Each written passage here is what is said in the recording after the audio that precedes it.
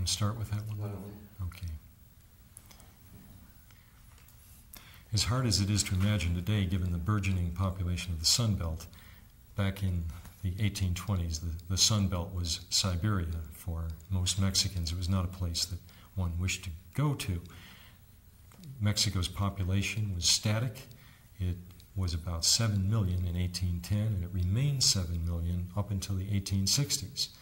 The U.S. population, conversely, was increasing at a tremendous speed, both from natural increase and from immigration.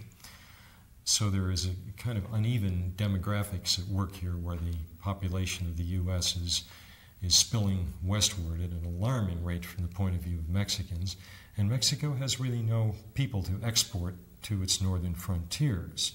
So Texas, California, New Mexico, what is today Arizona, remained very sparsely populated. Great question. Let me see how I can do that one.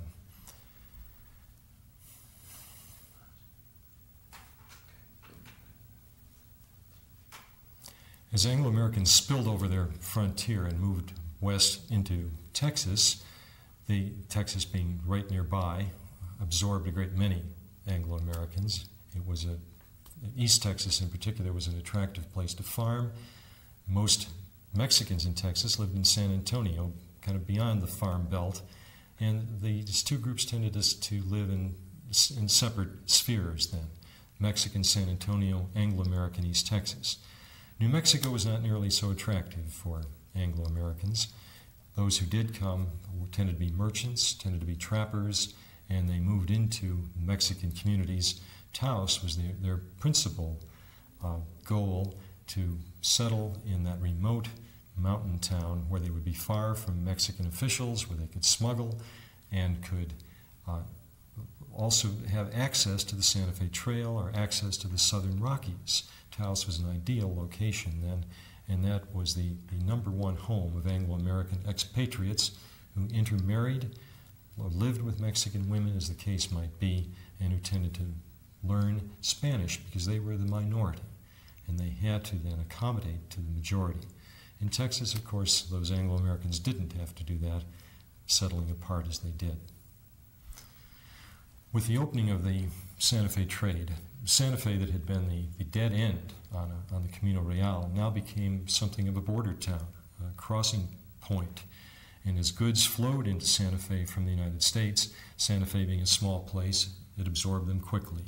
Those goods then started to move down the Chihuahua Trail, down to El Paso, to Chihuahua itself, and on to Durango, San Juan de los Lagos, passing right on through the border town, but still making a great impact on Santa Fe, which then became also the terminus for silver moving north, for mules, for furs coming out of the Rockies, all of which would be shipped east to the United States.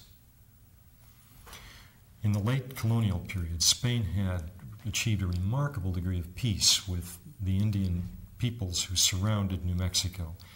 Peace that was purchased in a way by giving Indians gifts, by trading with Indians, and stopping the making of war.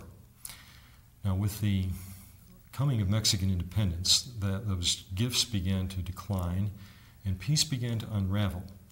And it began to unravel more severely because westward moving Anglo-Americans did have something to offer to Indians, and that was guns, ammunition, and other trade goods. And the loyalties then that New Mexicans essentially had purchased from Indians began to be purchased away by Anglo-Americans who bid against the New Mexicans and outbid them, causing then many of those same Indian groups now to make war on New Mexico rather than to make peace with New Mexicans.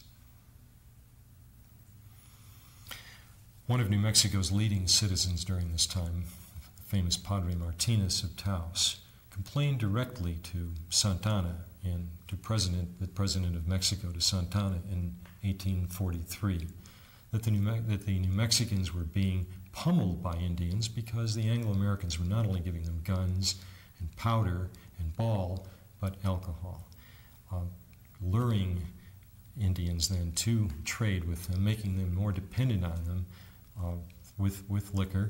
And some of that liquor, ironically, came from Taos itself, where Padre Martinez lived. Came from Americans who were operating illegal distilleries there and then shipping what came to be called Taos Lightning, which was an aguardiente, a hot water, a fire water, literally agua ardiente, aguardiente, up into the Rockies to trade with Indians. The furnishing of arms, ammunition, alcohol to Indians had a profound impact on their culture, beginning back on the Atlantic coast and moving west. So this had a long history going back to the 17th century, as Englishmen were offering these goods to Indians. And the alcohol in particular became an addictive substance for which Indians would work by hunting in the southeast deer, bringing in deer skins. Later it would be beaver pelts, buffalo robes, and essentially over-farming their own grounds by bringing in excessive numbers of pelts and weakening their culture, as it were. So the Anglo-Americans, I think, contributed to that process.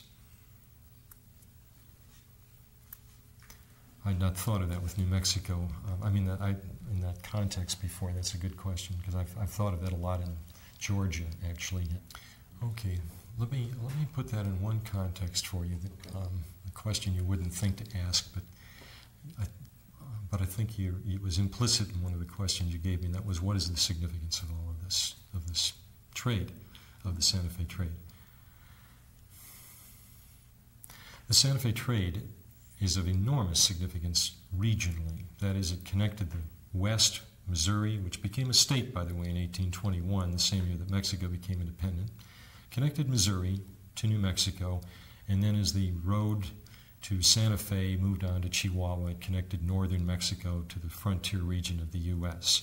So in this broad region of the American West and Southwest, this was the major highway. On the other hand, if we look at the actual flow of goods over the trail, in no year does it amount to more than 5% of Mexico's imports. In the larger picture, then, the Santa Fe trade is really very much a local story. The Santa Fe Trail bridged two worlds.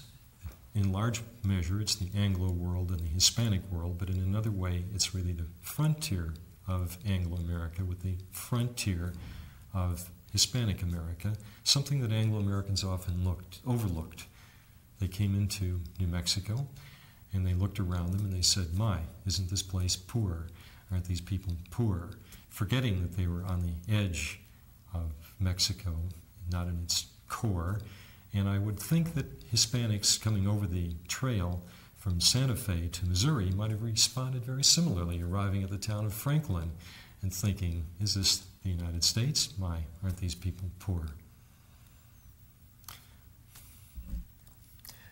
We like to think that Manifest Destiny is a force of the 1840s, that it began about the time of James K. Polk, and indeed the term was coined in 1844, the term Manifest Destiny. But Americans clearly subscribed to such a view in the early part of the century, and that notion that they had of that it was their destiny to move all the way to the Pacific was fed by early Anglo-Americans who came into places like New Mexico and on to California or Texas and saw that these areas were sparsely populated by Hispanics. Certainly they were still Indian territory, and Americans knew what to do with that. That would be an area to conquer. Hispanics had not conquered Indians thoroughly in this region. It was an area that awaited conquest from the point of view of many Anglo-Americans, and those Anglo-Americans who came over the Santa Fe Trail and saw this firsthand gave enormously credible testimony then to their compatriots that here was a place that was not only sparsely populated, but it was ill-defended, that Mexicans had not built impressive fortifications, the place would fall easily. And of course, they were right. The Mexican War was enormously popular. We do, of course, call it the Mexican War, as if Mexico started it, even though it's quite clear that we started it. And it was enormously popular among all segments of the United States, all regions. Southerners wanted to expand the area of slavery. Westerners wanted new lands. New Englanders wanted ports on the Pacific. And that the general sense of hubris that we had, that Mexicans were inferior, that we could therefore beat them easily, meant this would be simply an easy little war. We could march off to the halls of Montezuma. Young men could become heroes, return to fight the first foreign war that America would ever have fought. We would be able to redeem, in a way, American society, which had grown soft and complacent since the days of George Washington.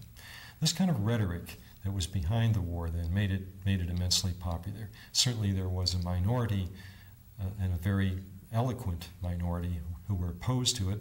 The great historian Prescott thought it was idiocy. Prescott, who had written, ironically, The Conquest of Mexico, which many soldiers took with them when they went off to the halls of Montezuma.